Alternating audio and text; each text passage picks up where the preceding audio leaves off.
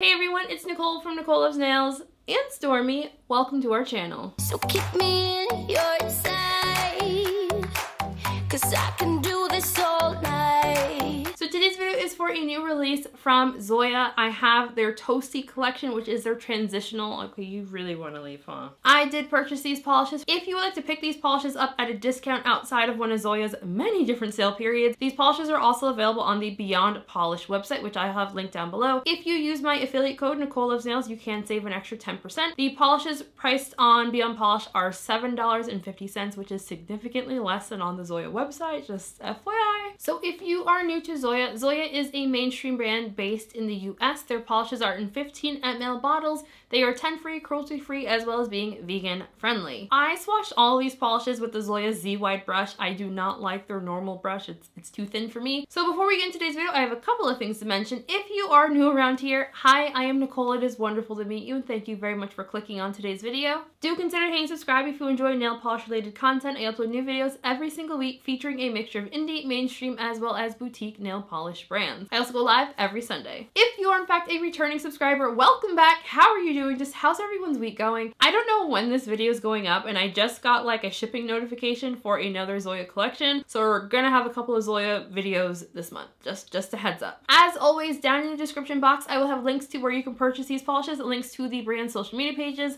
my social media pages, as well as a link to my blog post on NicoleLovesNails.com, where I host all of my swatch photos and provide a written review. Also down in the description box I will have timestamps. Also, one more thing, I am trying to get back into the habit of doing comparisons more often, so I'm trying out a new format for comparisons. Please let me know what you all think. If you'd like me to keep doing comparisons, just, you know, let me know. Okay, let's get into the video now. First up, we have Abigail, which Zoya describes as a medium elephant gray with cool undertones. Abigail had a fantastic formula. This was one of the colors that I had a strong feeling that I was going to really enjoy this one. I would say that this is definitely the color I think of when I think like elephant. It was a little bit on the thinner side, but not so thin that it was watery or difficult to work with. Just be mindful not to go in for too thick of a coat or you will flood. Swatch this one in 2 coats. I don't really see anyone really needing a 3rd coat unless you have like redonkulously long nails. Polish does dry down fairly glossy on its own, but of course my swatches do include top coat. I had just finished swatching the China Glaze Eco Glaze line when I swatched this polish, and I thought for sure that this was going to be a dead ringer for the polish called Under the Palms. They are not exact dupes, however I did find in my TV room lighting they looked exactly the same.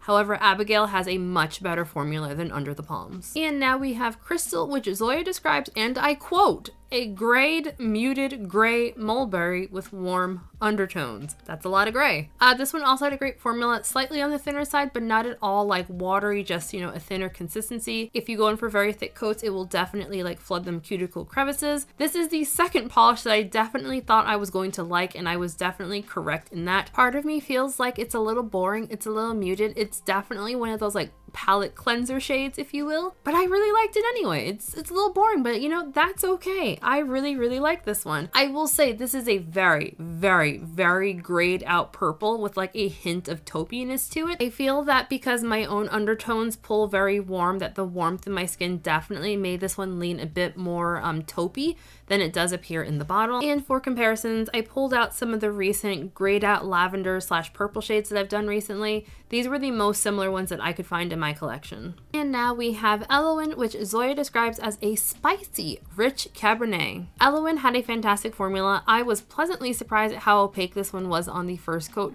It was not quite a 1-coater, but it was very close. I do think with a couple of uses, this one will likely be a 1-coater.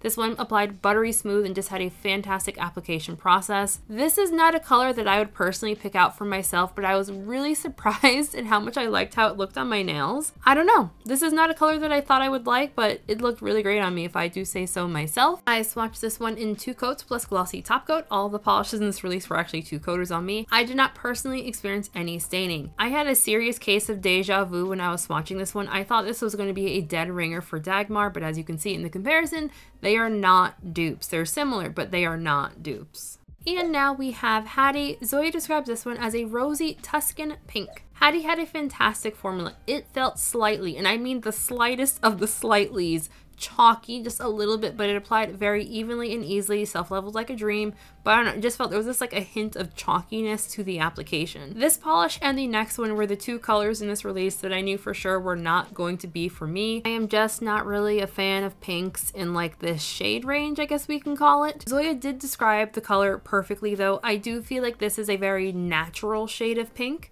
which, you know, not for me. I swatched this one in 2 coats plus glossy top coat. Super easy removal, no problems with staining.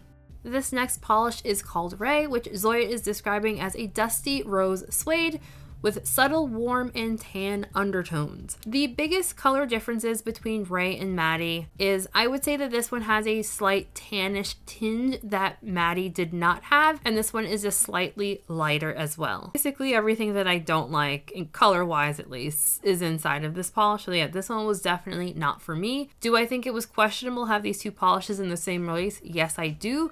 But if you look at it in a way that most people don't buy full collections anyway, it's not that questionable. I swatched this one in 2 coats plus a glossy top coat. I pulled out all of the taupey pinky shades that I personally had in my collection, and I was really surprised I didn't have an exact dupe. The closest I had was Orly's Parks and Parasols. Speaking of polishes that I thought for sure that I had a dupe, the last polish in this release is called Aura. Zoya describes this one as a dark chocolate tinged blackberry. So this one also had a fantastic formula. It had the perfect Zoya creme formula that I personally really love. Great self-leveling. With thin coats, you will definitely need 2 coats. If you go in for a thicker first coat, this is going to be a solid 1 coater. I had 2 nails that this was opaque on me in just 1 coat. Color-wise, I did not see a single droplet of chocolate or brown in this polish. Like, this was all like a super dark purpley shade. I'm actually a little disappointed that I didn't see any brown in this one because the description makes it sound really pretty. The color itself is not bad at all. It's just too dark for me to actually like it, and I thought for sure that this was going to be an exact dupe for Zoya's Constants from one of the fall collections. It wasn't. They were not even remotely all that similar. Okay, so final thoughts. If you see me looking this way, I'm looking at my collage of the polishes. So yeah, I knew when I bought this collection that this was likely not going to be the collection for me. With the exception of the more gray tone polishes, I don't feel like any of these colors are really the colors that I would choose for myself. But overall, none of the formulas were bad on any of these, so like I did not have any application issues. The color story is not for me. Hate it. I think it's a little boring, to be honest, but I also know that I lean heavily towards bright, fun colors. Again, with the exception of like the gray toned ones, none of these are like Nicole colors. If I was going to pick a top pick, I think I would go with either Abigail or Crystal. Just, I like gray tones. I like the grays. So I'd love to know what everyone else saw this release. Like, are you planning on picking it up? Have you already picked it up? What'd you think? I'd love to hear from you all. Thank you all very much for watching today's video. Before we leave, I want to give a very special shout out to my channel members, besties. Just thank you all so very much for all your love and support. You guys are the best. Your names are all on the screen right now. If you would like to join my channel memberships, I have a link for that in the description box, but if not, that's fine too. Don't feel pressured. Just hit subscribe, like the video, comment, share, all of the things, and we are solid. Thank you all so very much for watching today's video. Have a fantastic week, and I'll see you all in the next one. Bye!